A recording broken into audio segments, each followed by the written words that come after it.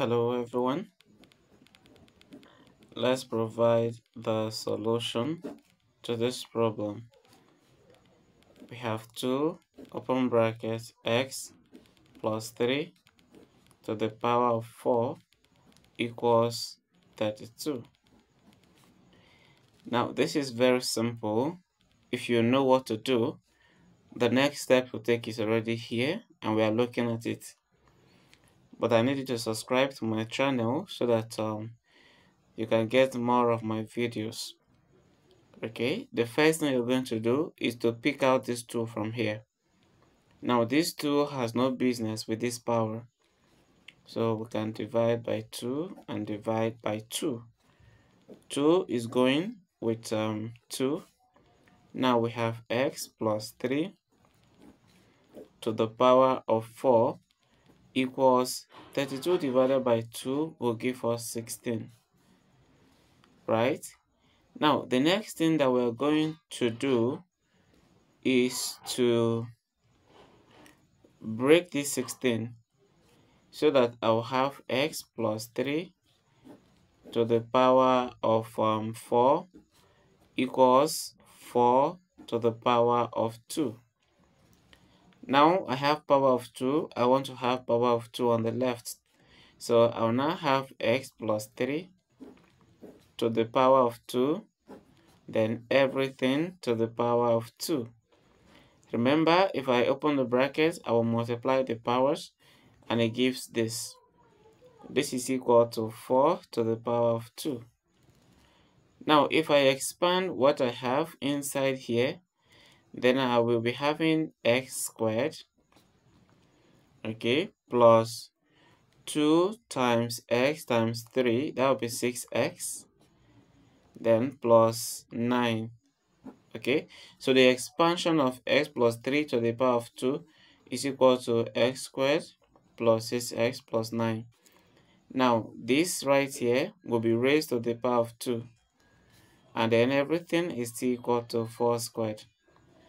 Now, let's bring the 2 of them together. Now, we are doing this because I already had in mind to apply difference of 2 squares. If not, there are other ways I could have tackled this. X squared plus 6x plus 9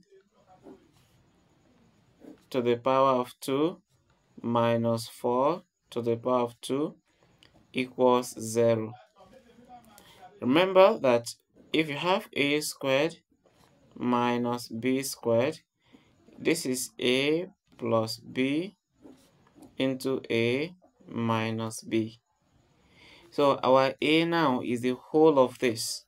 So in place of a plus b, I'll write x squared plus 6x plus 9. That is a. And our b is 4. So I'll now have plus 4.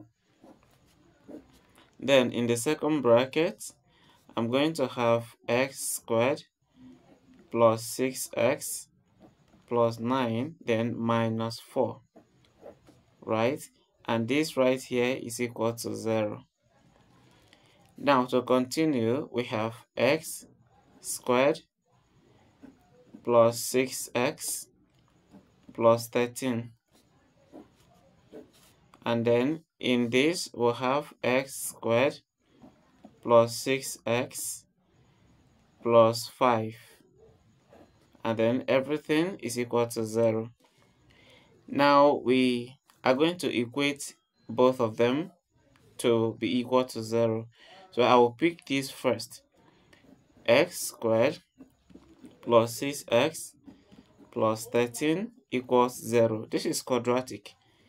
Now, what is your quadratic general formula?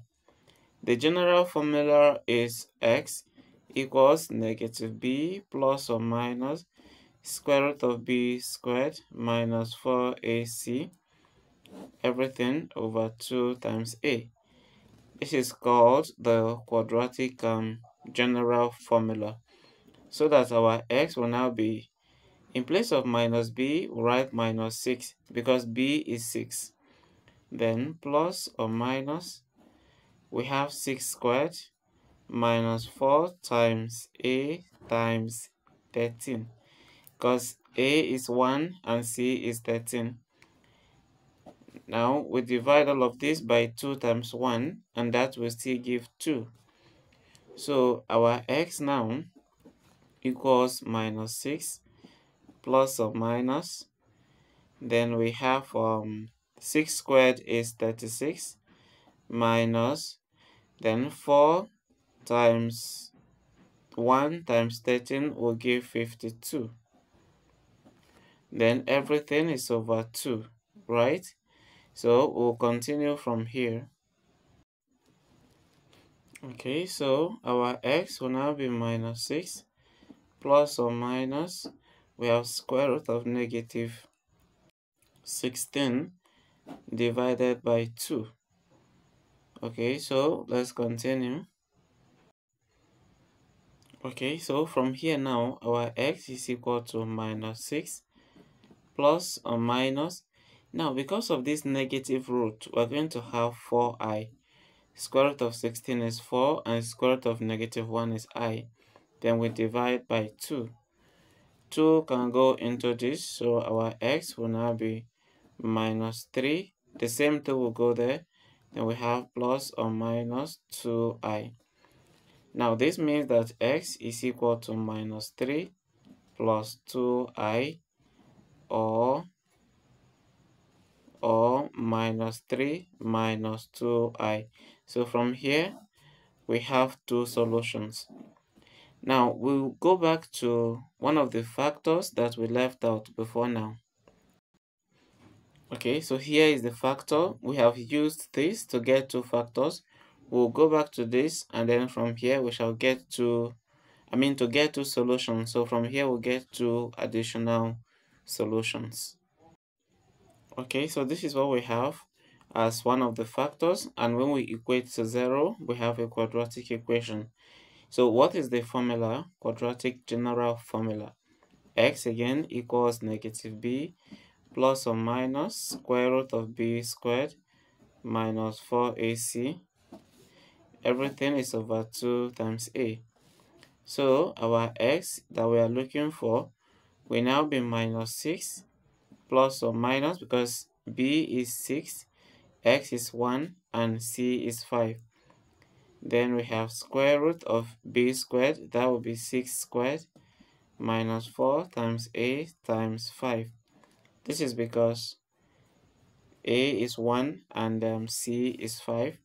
We divide this by 2 times 1, and that will still give us 2, right? Now our x from here is minus b plus or minus, we have 6 squared is 36, minus 4 times 1 times 5 is 20. Then we divide this by 2. So if we continue with this, then our x will be equal to minus, okay, this b is 6. Okay, this is 6 because our b is 6, right? And this negative in the formula will still appear. So we have negative 6 plus or minus, we have 36 minus 20, and that is 16, and then we divide by 2. Now to continue, our x will be equal to negative 6 plus or minus square root of 16 is 4, then we divide by 2. Now 2 will go into this and the same 2 into that, so that our x will now be, we have minus 3 plus or minus, we have 2. And this means that our x is equal to minus 3 plus 2, or minus 3 minus 2. Okay, so x from here, minus 3 plus 2 is minus 1. And then from here we have minus 5. So from here we have two more solutions. X equals minus 5. Okay, minus 1 or 5, anyone that comes first. Minus 1 or minus 5. This is what we have. And then remember that this gave us the real solution to the problem. But the first two that we got, let's look at them. These right here are imaginary solutions, because of the I that we have in them. So if you're looking for only the real solution, then this is what you have been looking for.